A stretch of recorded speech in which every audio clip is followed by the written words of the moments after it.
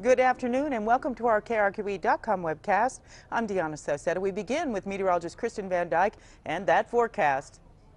Good afternoon. Still feeling like winter out, and we're still talking about the snow up in our northern mountains, and then we're looking at rain and snow mixing for the northeast, east central plains, and that's going to continue to be on and off, actually moving slowly to the south as we head through this afternoon, and then gradually clearing out as we head into the evening hours. So partly to mostly cloudy skies across much of the state today, with lingering spotty rain and snow through the afternoon. Then tonight things start to clear out.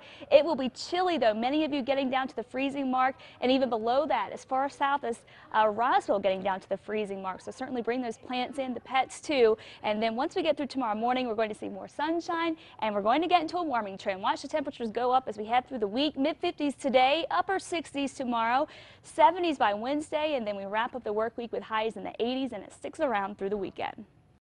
Thank you, Kristen. President Obama called this a good day for America, the death of America's most wanted man, Osama bin Laden. The Pentagon says that DNA testing confirms that U.S. forces shot and killed bin Laden during a raid yesterday, this at a compound in Pakistan.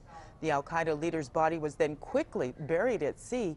U.S. military installations around the world, including here in New Mexico, are on heightened alert. Now stay with KRQE News 13. We'll have a full hour of national coverage on bin Laden's death from 5 to 6 this evening.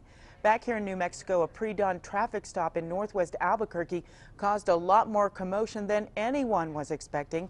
We're told the deputy who pulled this car over near Rio Grande and Griegos this morning found the makings of a meth lab inside, but that's not all. An APD hazmat team was called in to deal with what they said was an improvised explosive device that was later rendered safe. No word yet on any arrests.